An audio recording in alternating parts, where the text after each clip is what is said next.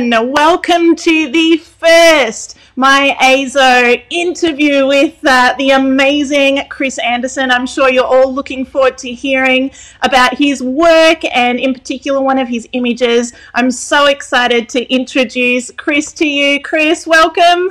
Hey, thanks, Karen. It's really cool to be here for the first one of these. That's exciting. I know.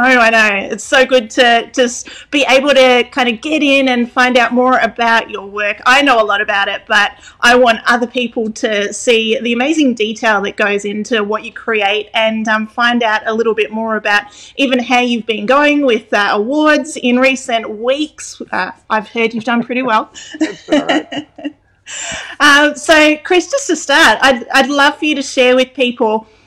Share about your awards journey, share about your work, and share about what's been happening for you this year. Cool. All right. So I guess my work, first up, I'm a Brisbane-based commercial photographer and primarily in the area of performing arts. So do a lot of performer headshots, live theater advertising, kind of getting back into some dance photography after a couple of years, which is really cool. In the past, I've done everything and anything, but it's been really cool in the last few years to focus on the stuff that it's kind of, actually, it's more like my own personal background as well. So it's a meshing of photography and stuff that I really like. With awards, I've been entering awards, I think, since 2012. And like everyone who's entered awards, when you start, well, it may not go so well. So I think my first year was pretty heartbreaking and awful.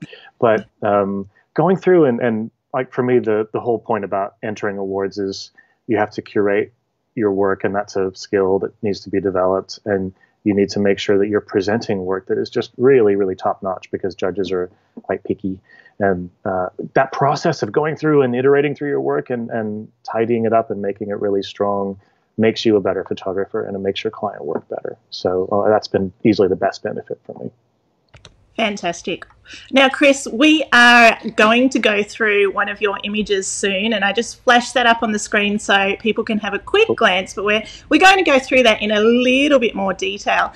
But we do want to find out a little bit more about, too, not just your awards work, but also how you do what you do. And I can see that you're sitting in your office and that you've got some great gear sitting behind you there, and I thought you could share a little bit about what you use and why it's so important to your workflow. Sure. Okay, so this is my workstation that you can see behind me, and if I'm really feeling ever really low, I can look at the wall and I go, oh, okay, cool, I've done some okay stuff, so that's helpful.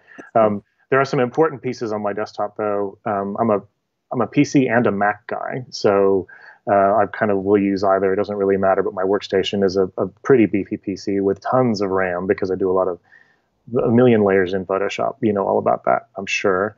And use a Wacom or Wacom tablet.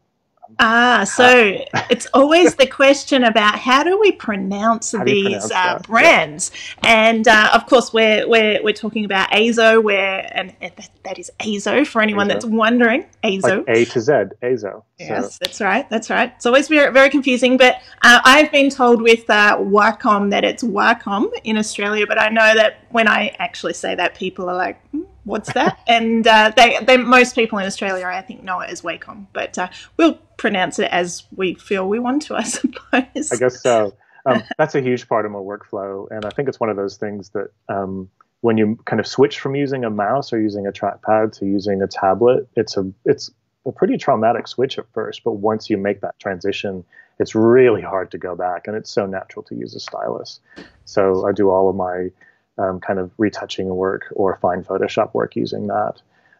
Really important part, obviously, is the EIZO on the desk.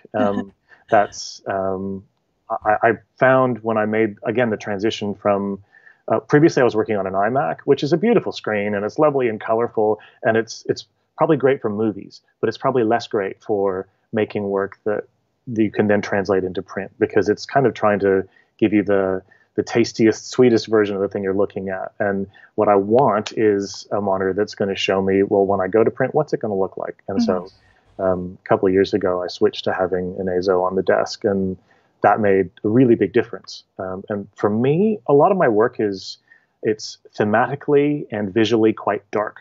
So I tend to have a lot of shadow detail, and that's packing information in there sometimes. So that's a really important part. And that's one thing I found was a big difference with using the AIZO, was it gave me a lot more control over that.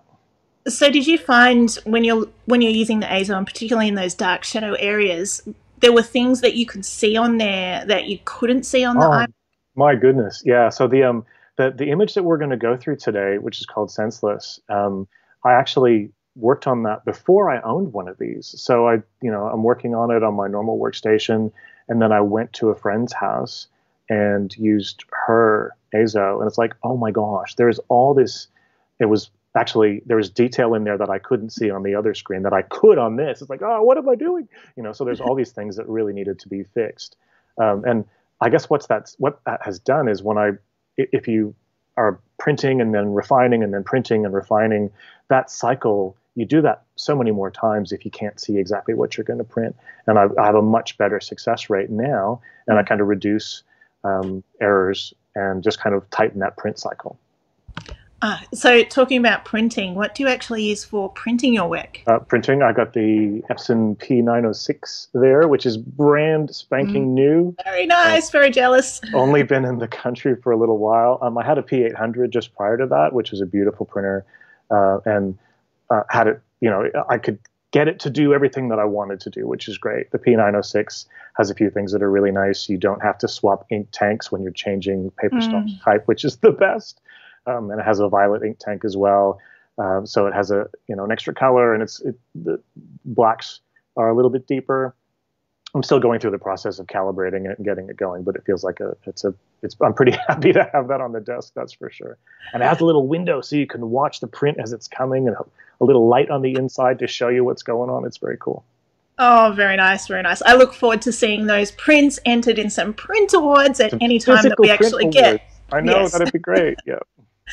The times we're in, most of the awards have been, well, I think all of them have been online, obviously, and that's quite different. But I know a lot of the time we've been judges, we've been judging together with NZIPP, and we've been judging on our AIZOs to make sure that what we see on the screen is as close as possible to what someone would get on a print. So I guess that's absolutely as close as we can get to the best of being a print award. And you and I were often on the wrong end of the scales when we were judging. What was that? Very, very interesting. That you might score high and I might score low, or vice versa, and then we'd see very, very different things. So it just goes to show that a storytelling image, an image that has a lot of depth to it, can really talk to people in very, very different ways. And it's great, that judging process in people being able to share that. So it is a team sport, right? I mean, the point of doing that is to get the best outcome for the image, and to judges, we all do, and we should be working together to do that. It isn't like we're arguing and stuff like that. Not at all. It's about understanding the print as best we can. Completely. Or image, not print. Image, yes. Speaking of images, you work on a lot of your work. You do a lot of Photoshop work on it. Some of your work is straight out of camera as well, but I know you do obviously do some work on that as well.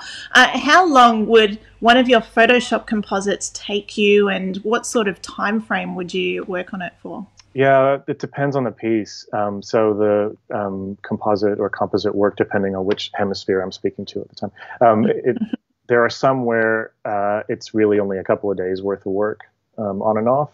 There are some that I've invested just weeks and weeks of my life in. And my cycle seems to be work for a couple of hours, park it, export my work that I've done, go away.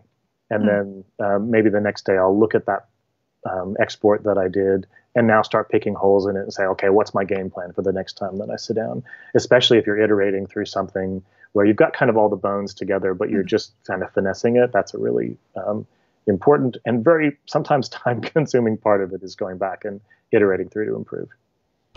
Yeah, that's right. And do you spend a bit of time getting other people to look at your work, or do you just continually look at your own work and then present it to the awards? Yeah, no, I'm really big on feedback, actually. So I've got I'm pleased that I've cultivated a trusted group of really picky friends, because I don't know, I'm sure most people are the same. You get really close to an image when you're working on it, and you can't see it anymore. You see the stuff that your brain wants to see, but when you put it in front of someone else, The same way you put it in front of a judge, they're going to see things you didn't see. I would much rather have my picky friends pick holes in an award piece before a judge gets to see it. You're one of those picky friends. So, Karen and I will swap work a lot, and we scroll all over it and rip each other's work to shreds in a very caring way, because it's better that we do it than someone else does it. Oh, absolutely. So I highly recommend that as well. Yeah, it's Yep. just there's so many things that you've picked up on in my work that I've had to go back and fix. And had I left it, then it would be the judges that would have picked up on it. And it's you blinded to your own work sometimes. The tough part is you've got to find someone that you give permission to be really rough on you. Because when you talk to your family about this stuff, they go, "Oh, it's a great picture." Actually, my family's pretty rough on me about it. That's not true. Mine too. You've got to find people that have the guts to tell you what they think and to give you some pretty raw feedback sometimes. Yeah, that's completely true. Now, a lot of your work, they're commissioned pieces, or you're actually a jack of all trades. You've won categories from travel to Photoshop, Illustrative, and anything in between. But what sort of work do you do that is commissioned, and can you tell us a little bit more about that? Yeah, sure. So the commissioned work that I do, the Photoshop style commissioned work, is typically theater advertising. And really, they've got a lot in common with those awards pieces. And I'd say that I probably learned the skills that I needed to work on those commercial pieces from investing a lot of time in refining techniques and awards and things like that. But when you're working with theater companies, you're really trying to, it's like any advertising, right? You're trying to stop someone from flipping the page or scrolling past it. You want an eye-catching image that also tells the story of the show that someone's going to see and kind of represents it in a way that's effective. So it ends up quite often being a fantastical scene that couldn't possibly exist in reality when you're watching a production, maybe your imagination is doing all that work. But when you're looking at an advertising piece, you've got to kind of do that work and put that in front of the viewer. So that's the commissioned commercial stuff that I would do. And how is that going right now? We're in lockdown down in Melbourne. You're in Brisbane. Is there any such work happening right now? Yeah, it's a bit better for us than it is for you at the moment, but it has slowed down. We went through a pretty long break where there weren't a lot of live productions, and festivals had shut down, and friends with production companies had really had to just put the brakes on everything. So from my point of view, that work really slowed down. Live theater slowed down. Headshots, it's not something that if people aren't actively looking for performance work, then the headshot's not so important for the moment. It's starting to pick up now, and there's a bit more live performance going on, which is great within certain restrictions. So it's pretty tough on theater companies, actually, who, maybe they're used to filling a theater that's this big, but they can only do a smaller theater now because of restrictions on, how many social distancing and that sort of thing. Yeah, true. Any creative thoughts for photographers out there that are looking to do work and just aren't finding it? Any ideas? It's a tough one, because a lot of photographers are in the same boat, and you're kind of all competing for the same work in a lot of ways. I found I kept myself busy, if anything, by working on an online store, because you currently can't buy any of my work online. And I kind of want to get there. So I invested a bit of time in refining stuff to sell, and then working with friends on a collective that should be up and running in the next couple of weeks, actually. So that's where my time's gone. Fantastic. Well, yeah, it's good to at least stay productive in some form. So working on our business while we can't work on anything else is a great way of doing it. Sure. Yeah, fantastic. I'd like to step into your image. It's called Senseless. I'm going to bring that up on screen now. And I have loved this piece since before, when the first time that I saw it, and I love the communication in it and the story in it. And I'm really thrilled that you're able to step us through this. Now, to me, initially, it looks like there's a lot of Photoshop work that may have gone into this, but I'm really intrigued to hear more about this piece and how it was actually constructed. So, okay, sure. Kris, can you run us through? Oh, and before you do that, this piece, actually, I'd like to hear how it went in the AIPP Awards and what might be on the horizon for you, potentially. All right. Well, some background. The New Zealand Professional Photography Awards, the IRIS Awards, they were just a couple of weeks ago. And one of the things they did for that awards was they allowed people to enter work, normally work has a time frame, like the last 2 years is pretty typical. So they allowed you to enter older work and an unlimited amount of work. So it's like, okay, well, let's enter some old stuff that I haven't maybe put in front of a judge for a while, which is really weird because you're checking to see if your old work is still competitive. Good news is this one was competitive, so this got a gold award in New Zealand, which is excellent. It's very cool to go through that process and hear judges debating an image and talking about what they see, and you kind of hope that they see the message that you encoded in the picture to get across to people. So yeah, it got a gold, which is cool. I'm really pleased to be a finalist for, I think it's called the New Zealand International Photographer of the Year, along with two other amazing photographers, Feroya Vari and Nathan Madigan, who are just mind-blowingly cool. So yeah, best of luck to you guys. That's decided on or announced on Monday next week. Monday. Yeah, so everyone can watch that, I believe. I think it's live streamed. I think they'll be putting the links on the NZIPP page. So yeah, that should be a pretty good awards night, I think. It will. Well, all the best to you for that, Kris. I hope you do really, really well. So let's get stuck into seeing the creation of this. If you can share your screen for us, cool. And let's have you take us through it. So I'll probably start with kind of telling you where this image comes from, and hopefully it's not too hard to figure out the background of this, but okay, cool.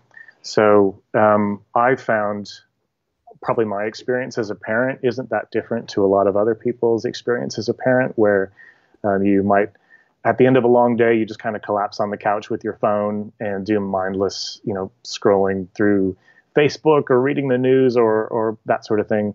And in the meantime, my family's around, and my wife and my kids, and they're in the room with me, and maybe they're having conversations about things, but I was kind of distant. And again, I think probably most people will go through a version of this, but I remember feeling pretty guilty about that. And usually when I feel guilty about something, the next thought is, oh, this would make a great photo if I can capture this somehow. So I really wanted to tell that story about, in this case, a parent, but it could be anyone kind of getting sucked into the technology and maybe letting that take priority over the important stuff, which is, in this case, it's family and watching your family grow up until, according to this story anyway, it's a little bit too late. So yeah, most of my kind of illustrative self-commission pieces come from how I feel about myself or what's going on in my life or my family's life or my friend's life. And this one is no different. So kind of the process that I tend to go through, I'll often sketch to start, and that's where the ideas start to come together. So when this was first put together, it was going to be kind of a two-parter, same physical location, but sort of maybe the dad was out of phase with the rest of the family, that's not too bad. Kind of kept developing that idea, and again, sketching. And, by this stage, I'd found the location that I wanted to use, so I could kind of sketch on top of it. And, evaluate things like where he's sitting on the bench. On this sketch, he's a little bit off center, and is that good or bad?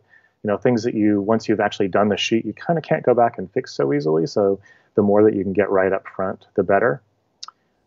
Now, what I'm showing you now is very close to straight out of camera. It's not exactly, because there is some composite work to put pieces together, but this is essentially what was captured. Let me just flick over to Photoshop and, all right. Cool. So as you can see, there aren't too many layers in this, which is a little bit different to a lot of the Photoshop stuff that I do. But, for this one, as is often the case, maybe you can't get all the subjects to do everything that you want all at the one time. So you're comping them together and then, really kind of removing some little tiny things that might be irking you in the composition, that kind of thing. But there really wasn't a ton of Photoshop work that would go into this. Lighting for this is pretty simple. I just basically had 2 speed lights in gridded softboxes either side. So changing their, and this was shot during the day, they were just overpowering the sun and kind of changing the exposure as I shot to kind of change the mood as well. So yeah, I guess there's 2 different ways you can do composite work. One is that you shoot a whole bunch of different pieces that are actually in different locations, and you do some work to make sure that you've got lighting and perspective and distance and all that stuff right. For this one, this is one of those composites where you lock the camera down on a tripod and it stays put. So, everything that you shoot ends up being kind of all aligned together, which makes it easy to bring one element in, take an element out, that sort of thing. Kris, I just wanted to ask in regards to that, a lot of people that start out in Photoshop compositing tend to try and shoot everything separately. And I just wanted to hear from you what your thoughts were on creating a great composite. And is it about the Photoshop skills, or is there something else that they should be looking at? You know what? The Photoshop skills they're kind of in the basket along with your normal photography skills, like good exposure and good composition. They're really important because you're trying to hypnotize the viewer, but they're not as important as the story. So everything about all the choices that you make when you put an image like this together, they really should be in service of the story that you're trying to sell. So if you've got elements that don't belong because they make the viewer spend a little bit of time on there, but they didn't really add to the story, then you should maybe consider removing them. You kind of want, there's a photographer friend, and she always says every element should pay the rent. When you're building something like this, I think it's important that as an artist, as a photographer, the choices that you make are in support of the story that you're trying to tell. And so being in control of all of those choices is really important. Very true, very true. So the Photoshop side of things is really to cast that spell and keep it going. So if you have errors in your composite work, so maybe the lighting's not quite right, or the shadow's not right, or you've got a little bit of like a echoing of elements or something like that, that sort of breaks that spell just for a little bit, which is enough for someone to maybe move on to look at something else. So for me, it's about trying to continue that spell and really walk someone through an image. So in this one, the composition is sort of designed for you to read top to bottom, and kind of Western culture, we read left to right, top to bottom. So you start at the top frame where it's all, sunny and it's happy, and it's happy families time, with the exception of Dad, who's probably should be paying more attention to his family. And then as time passes, it becomes darker and colder. And yes, that mimics what would happen in that environment if the sun goes down and it starts to rain, but it's also emotionally kind of what he's going through or what that family's going through. So, all that color and all that composition, again, needs to be in service of the story that you're trying to tell. Fantastic. Yeah. Kris, you touched on the importance of the the photography part of it there too. And I think just one thing maybe that you're highlighting there too is that with lighting and perspective and everything like that, it's so much easier to get it right in camera if you can do more in camera. And that's exactly what you've done in this particular image. So keen to see more of this and how it's all been put together, and also touching on the painterly look, because we can see some before images that do look quite different to the end result. Yeah, so I think I mentioned this was a couple of years old, and at that stage, pretty much my painterly algorithm was to bump up the shadows and bring down the highlights and then play with the color balance a little bit. Since then, I've started using more tools like exposure. It used to be Alien Skin, but now it's just exposure. And Snap Art is one of the tools that comes in that package as well. And so I'll use those sparingly. They're a bit like HDR. You can get really excited and go overboard, and then the next day when you look at what you've done, you realize that you probably put a little bit too much on. That's one of those things where if I'm doing work, I'll do something and then let it rest overnight before posting it to social media, because in the morning, that's when you realize, I went a bit hard on that technique and over the top. Yeah, that's exactly right. And your painterly look, it's not just, from where I can see it, it's not just those effects that you place over it, but it obviously is the lighting and the choice of lighting and the way that you photographed it as well. It's not just an effect at the end of it. Yeah, that's right. Well, I mean, it's pretty classical art with the one light source coming in. That keeps it very simple. And really the point of this is to draw your attention to the elements that you should be looking at. So I don't really want the viewer to spend more than a quarter of a second on the plants and the foliage in the background. That's not important. You need to know that that's there to set the scene, but it's not relevant to the story that I'm trying to tell. So, kind of when you compare that, which is close to straight out of camera to kind of that more painterly look. Really, I mean, there's some, you can see that it's vignetted out on the outside a little bit, and it's quite, actually, it's a pretty heavy vignette, really, but the job is to draw you into the middle, to the stuff that I want you to look at. Yeah, correct. So let's see the progression of this and how it unfolds. Okay, cool. So you mean like the work in progress as it was being built? Yeah, cool. I love your sketches, Kris. And there has been some comments there of people just loving your sketches. Incredible sketches. You should sell them. That just drives me crazy because they're like challenged 4-year-old toddler sketches. So if people like them, that's great. They're but brilliant. I mean, I've got a software background, and a lot of that, when you're building software, you often build a prototype that you want to throw away. And the purpose of that prototype is to find out what's going to be really difficult or problematic about the thing that you're about to do for real, so you can make better choices when you do that. And I find that translates really well to projects like this, because, you know, there's a point where we're on location and we've got the subjects that we're about to shoot, and we have a finite amount of time that when we discover mistakes afterwards, it's really hard to go back and, hey, everyone, let's go back on site. You know, I don't want to do that. I value people's time a little bit too much. So I'd rather do as much as I can with prototypes like, you know, these sketches, to try and de-risk the shoot and make choices up front.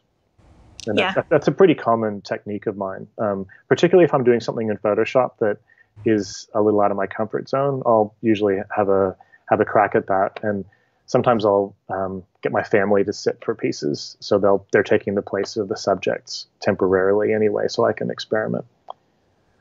Yeah. So working through sketches. Initially, when this was being put together, I had it in my head that there would be, when it was presented, there would be a big gap between the third and the fourth frame to try and suggest, okay, the passage of time. But that was a bit kind of visually awkward, so that didn't last. It didn't last too long. Let me go full screen. That's way better. So you can see as I go through. Actually, something I tend to do is I'll as quickly as I can, I'll try and figure out what that end look looks like, and then when I do my end of day export, I'll apply that look so that I'm refining composition and elements at the same time that I'm refining that look. And it should all kind of be, again, in service to that story that you're telling. So the more that you can de-risk it, the better. So you can kind of see, made the choice to say, well, let's squeeze that bottom frame back up again. And then another choice is in that second frame, that family that's coming out. It's great and it tells the story. It's a little more crowded, but maybe that's not quite fully necessary. So kind of changing the crop and just changing that family so it's just the son and the mom's arm coming in makes it feel a little more desperate, a little more sad, which hopefully reinforces the emotion that I'm trying to put into the viewer. And then continuing to iterate through, it's really just finding those little finicky things, like you can see going back and forth between these two, changing the vignetting on the last one, changing the mum's, kind of highlighting the mum's face, that sort of thing. Changing the rain to make sure that it looks like what I want it to look like. Checking shirts, like his shirt's a little bit dark in that one. Let's bring it up a little bit. So when you go from back to the original sketch and essentially the finished product, they are fairly different, which is good. It's fun to see how these things evolve as you go through the planning process. Yeah, it really, really is. I love seeing that progression. It looks like color is really very important to you as well, and toning. And you can see a change in that progression as well as you go through your images, and particularly as you get to the bottom, the deeper blues and the more nighttime scenes. Share a little bit more about that. Well, I mean, it's exactly as you said, right? That emotion changes as you go through. The focus kind of comes in. You know, I want to give the feeling of time has passed, and this guy hasn't even realized it. He's been so hypnotized by that. So, you know, it's convenient for this story that night falling and that sadness leads to, you know, cold tones, and that tells that story pretty well. Yeah, it really does, Kris. It's such a beautiful piece, and there's so much in it, and it's the same with all of your other images as well. Kris, we've run into the end of this, and you know, you've done so well sharing about your image, and I know there's been some amazing comments come up on screen about particularly people loving your sketches and loving seeing your process. If anyone has any questions, you know, we're right at the end of the interview, but I know Kris would love to answer those, and can also jump on later and respond in comments. Yeah, for sure. Yeah, Kris, do you have any other suggestions to people that are maybe wanting to take this road or this style of imagery a little bit further, things that they can do to improve their work and learn more? Yeah, so I guess job one is, if you want to get started in it, this will sound really weird, but just get started. Find projects and do them, because I learn by making mistakes, and I make a lot of mistakes. So the more you can just do stuff like this, I grew up doing theater, so I had a willing set of people that wanted to have projects done. So that's kind of how I learned, which is just jumping in with both feet, and trial and error and experimentation. And then once you kind of start to find your feet, then I'd say start involving your peers. And, you know, if you're in a community of photographers, you don't have to be a composite artist to give feedback on composite work. You kind of have to be a human who can look at things and read stories and stuff like that. So that'd be the other bit of advice, is make sure you're engaging with your network of photographer friends to get some feedback. Yeah, that's so true. You know, some of the best feedback that I've gotten on my own composites has been from people that don't necessarily composite, because they'll see something quite different, you know, and we can get really bogged down in the technicalities of shadows and lighting and all of that, and they might see something very, very different. So I'll often say to people, what do you see in this? And you don't give any other information. You know, you don't want to give any background. Oh, on this day it was raining, so it was hard to shoot. You don't want any of that. You just want to ask them what they see in it, and the stories that they come up with can really help to guide how you take your piece. Yeah, absolutely. Well, Kris, it's been an absolute pleasure interviewing you and hearing all about this. And I know everyone's loved hearing your story. So thank you so much. All the best for Monday night for International Photographer of the Year. Woohoo! You've done incredibly well to get even to finalist. Finalist is like, I'm stoked, and those other two are just insanely good. So I'm happy to be in that group of three. That's enough. So it's incredible. Yeah. Cool.